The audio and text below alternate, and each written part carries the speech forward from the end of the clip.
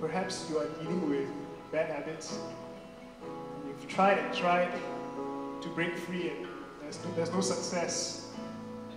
We want to spend tonight to invite you forward to see our counselors who will be up here in a moment.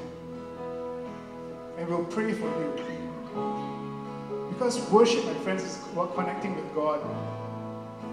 And God sees you, not just the good side, but everything. He sees the weaknesses in us. He sees the brokenness in us. And He wants to turn you into beauty. Because He made you.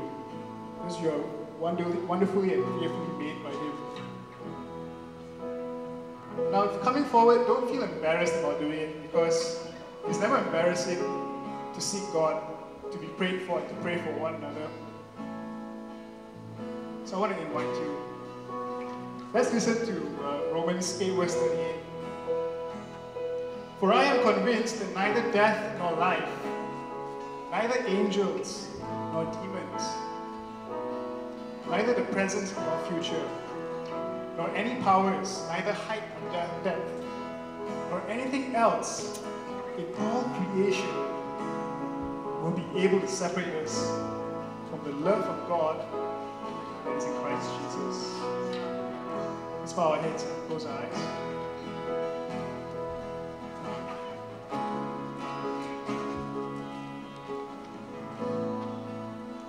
Now I just want to make an invitation to all our leaders. If you're a Christian, you've been a leader for a while, and you feel that you're losing touch because you're just so stressed out by the many responsibilities. You've heard it all, you've been through it all, and you're feeling tired.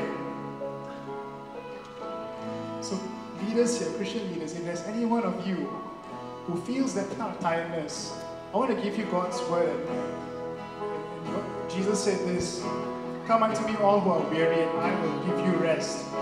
Take my yoke upon you, for my yoke is easy and light.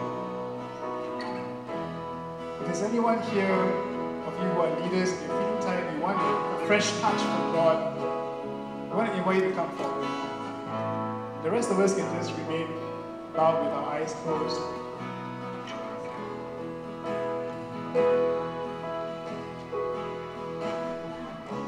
God is prompting you to come forward. Feel free to come forward.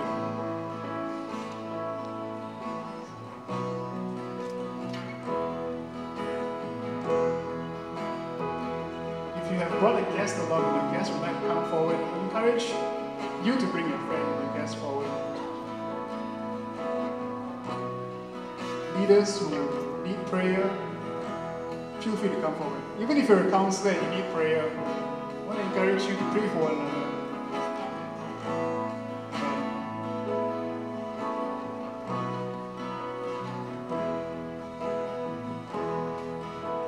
Anyone else?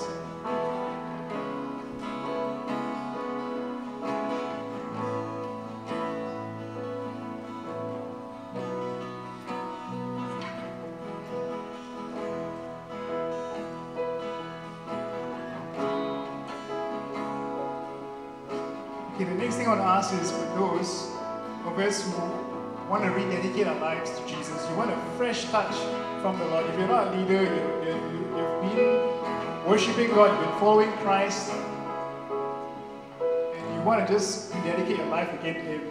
Say, Lord, you know what? From now on, I'm going to commit my life again to You. I want to follow You every day of my life, and I want to make it formal by coming before You and praying.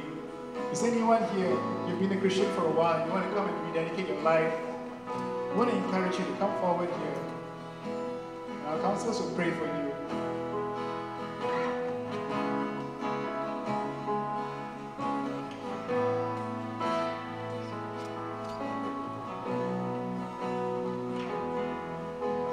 Amen. Thank you. Thank you, brothers and sisters.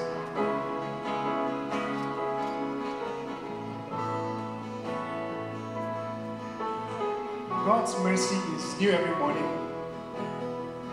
Maybe now He wants you to just step forward and take that bold move to just say, Lord, want to follow you.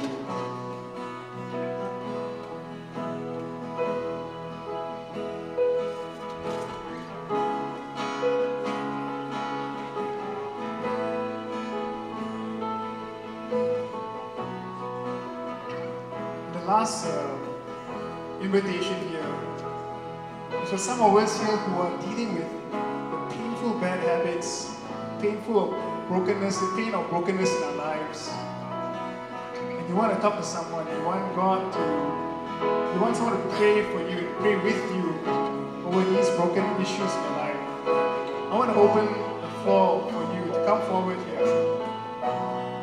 Because God wants to heal, God wants to turn your life around and draw you closer to Him. He wants to work to solve the issues in your life.